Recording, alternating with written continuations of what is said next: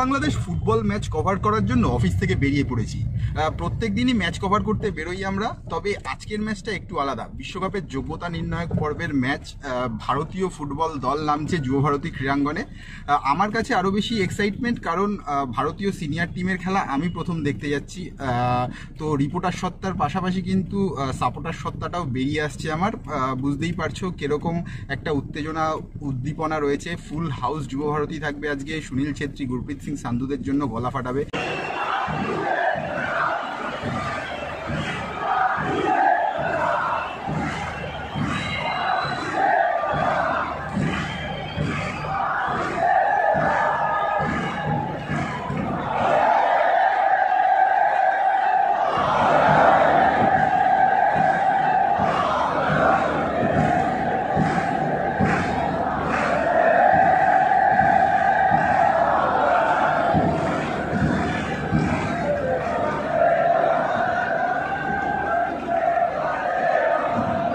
আমরা এখন যাচ্ছি স্টেডিয়ামের পথে, স্টেডিয়ামের দিকে যাচ্ছি, তোমাদের দেখাবো। আর শুধু আমরা না, এরকম হাজারে হাজারে লোক কিন্তু এই রাস্তা দিয়ে যাচ্ছে। কিভাবে যাচ্ছে, কিরকমভাবে সেলিব্রেট করতে করতে যাওয়া হয় সল্টলেক স্টেডিয়ামে ম্যাচ দেখার জন্য, সেটাই কিন্তু দেখতে থাকো এবার।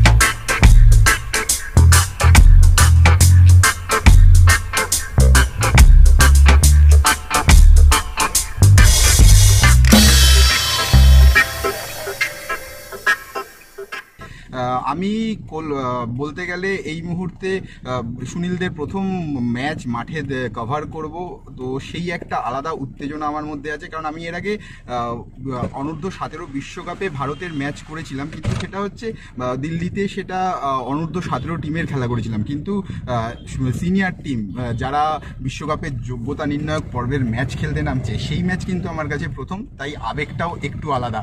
তাই রিপোর্টার তো রয়েছি, রিপোর্টার সাথে সাথে সাপোর্টার সত্তাটাও বেরিয়ে আসছে। আমার সঙ্গে আমার সহকর্মীরাও রয়েছে, তারাও যাচ্ছে, তাদের থেকেও শুনে নেবো তাদের অভিজ্ঞতা কীরকম, মানে আজকের ম্যাচটা করতে যাওয়ার এক্সপিরিয়েন্সটা কেমন। প্রসূনদা রয়েছে, খোকন রয়েছে, কার্তিকদা রয়েছে।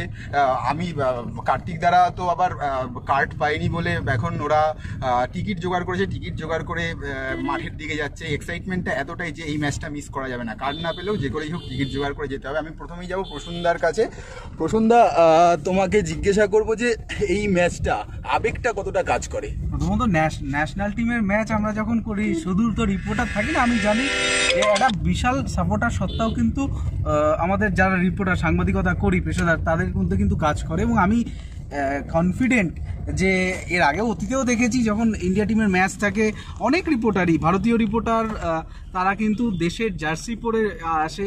আমি এও নিশ্চিত গতকালই যখন সাংবাদিক সম্মেলন হচ্ছিল অনেক সাংবাদিক বলছিলেন ভারতীয় সাংবাদিক তারা কিন্তু যে দেশের জার্সি পরে আসবেন, এবং আমি এই যে রাস্তা দিয়ে যাচ্ছি সল্টলেক পৌঁছে আমি নিশ্চিত বেশ কিছু আমাদের ভারতীয় সাংবাদিক তারা থাকবেন। আমরা মানে সবাই জানে মাঠে খেলা হয়, সাপোর্টাররা সাপোর্ট করে, সাংবাদিকরাও কিন্তু একটু এক্সাইটমেন্টে থাকে। যখন থেকে আমরা শুনেছি বাংলাদেশের 36 থেকে 37টা সাংবাদিক আসবে, তারাও তাদের হয়ে চেয়ার করবে, এটা একটা রাইভেলরি একদম তো থাকবেই। এবং আমরা জানি যে আমাদের যে আপনারা দেখতে পারবেন ও দেখাবে হীরক দেখাবে আমাদের যুবভারতীর যে প্রেস বক্স 3টে ভাগ থাকে, তার মধ্যে আমরা জানি আজকে শুনে এসেছি গতকালই যে একটা প্রেস বক্স কিন্তু মানে বাংলাদেশি সাংবাদিকদের জন্য বরাদ্দ করা হয়েছে, জানি সেরকমই জানি। কিন্তু মাঠে কিন্তু একটা উপভোগ্য ম্যাচ দেখবো, সব থেকে বড় কথা আমরা একটা ভালো পরিবেশ দেখবো।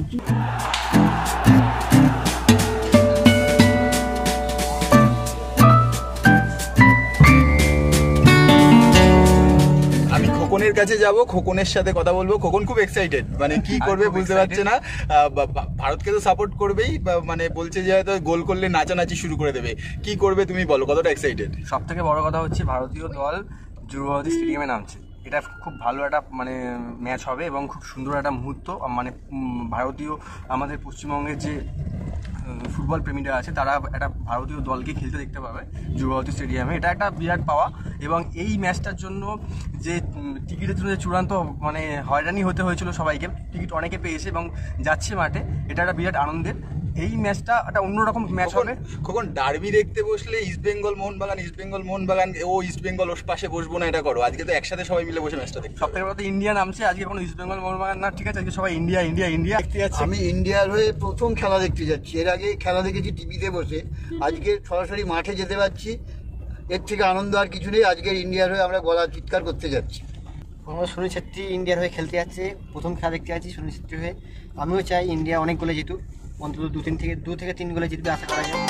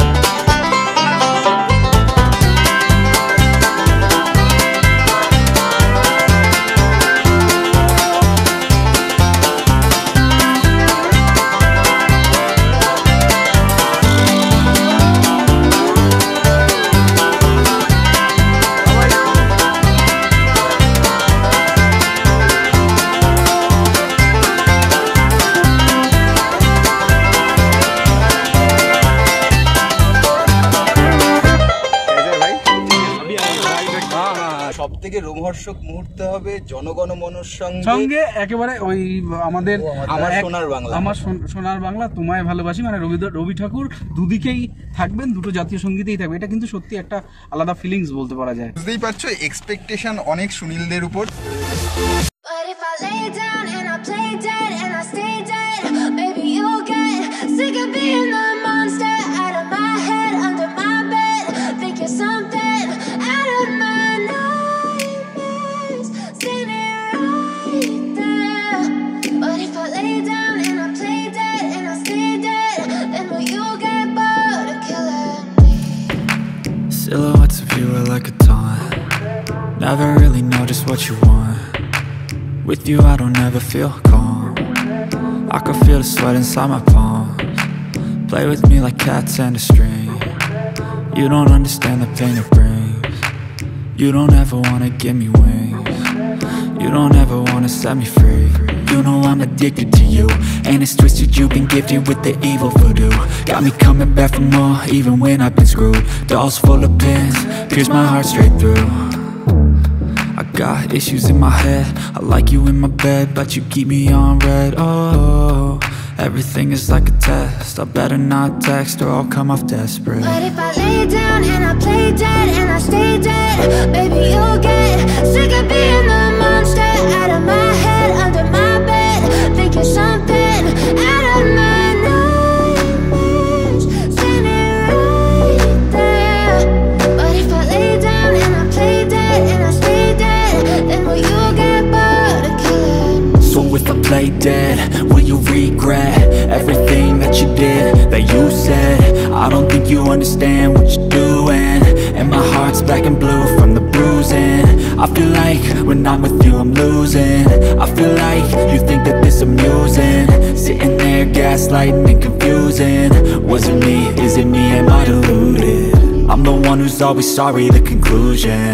Even though I offer all of the solutions, I wish you loved me like I love you, it's stupid. When I'm alone with you I never feel lucid. I wish I wasn't struck by Cupid. I wish when I first saw you I knew this. When I'm with you I feel so useless, I feel diluted, my heart's been wounded. Silhouettes of you are like a taunt. Never really know just what you want. With you I don't ever feel calm. I can feel the sweat inside my palms. Play with me like cats and a string. You don't understand the pain it brings. You don't ever wanna give me wings. You don't ever wanna set me free. But if I lay down and I play dead and I stay dead, maybe you'll get sick of being the monster out of my head, under my bed. Think you're something out of my nightmares, standing right there. But if I lay down and I play dead and I stay dead, then will you get bored of killing me? Then will you get bored of killing me? And will you get bored of killing me? And will you get bored of killing me? And will you get bored of killing me?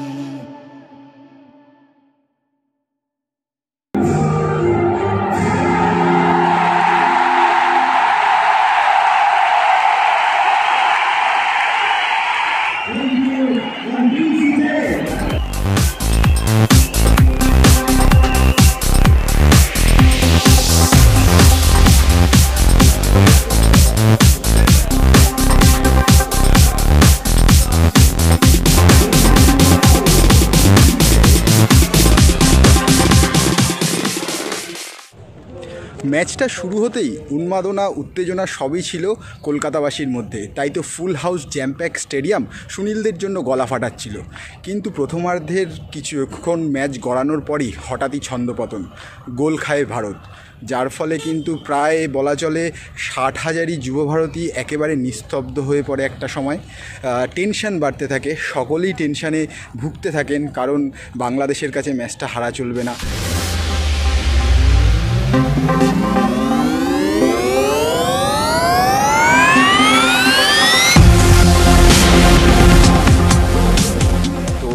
60,000ই যুব ভারতী কিন্তু আশায় বসে থাকে কখন সুনীলরা গোল শোধ দেবেন। ঠিক 88 মিনিটের মাথায় গিয়ে অবশেষে গোল করলেন আদিল খান। আদিলের গোলে সমতায় ফিরল ভারত। আর সেই সমতায় ফেরার জন্য কিন্তু অবশ্যই কৃতিত্ব যেমন আদিল খানের, সেরকমই ভারতের স্ট্রাইকিং লাইনের।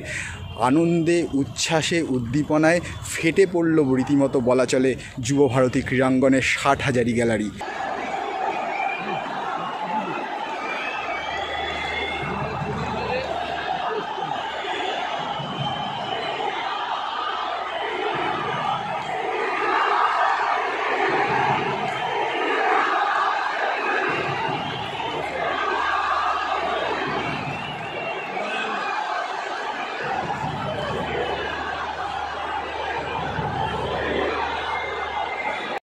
ম্যাচ 1-1 গোলে ড্র। সুনীলরা ভালো ফুটবল খেলেছে, ম্যাচটা জিততে পারেনি ঠিকই, কিন্তু সুনীলদের খেলা তৃপ্ত করেছে কলকাতাবাসীকে।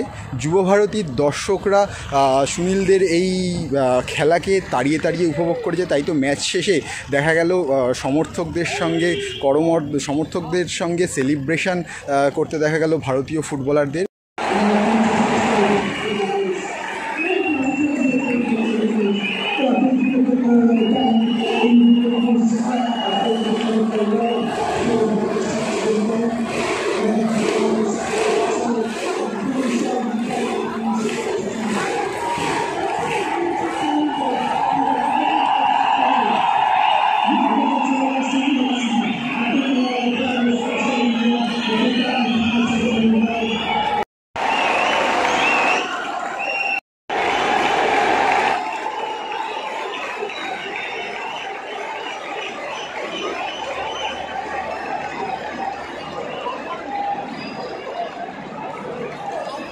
এই সমর্থনটাই চেয়েছিলেন ভারতীয় ফুটবল দল, এই সমর্থনটাই চান ভারতীয় ফুটবল। ভারতীয় ফুটবলকে এগিয়ে নিয়ে যাওয়ার জন্য এই ধরনের সাপোর্টই দরকার। সেটাই কিন্তু ম্যাচের শেষে সাংবাদিক সম্মেলনে বললেন ভারতীয় কোচ ইগর স্টিমাচ এবং ভারতীয় দলের অধিনায়ক সুনীল ছেত্রী। এইভাবেই কিন্তু ভারতীয় দল যুব ভারতীতে প্রায় 2011-র পরে এসে খেললো এবং সমর্থকরা যেমন মন জয় করলো গোটা ভারতীয় ফুটবল দলের, আর ভারতীয় ফুটবল দলও কিন্তু ঠিক একইভাবে মন জয় করে নিল কলকাতাবাসীর।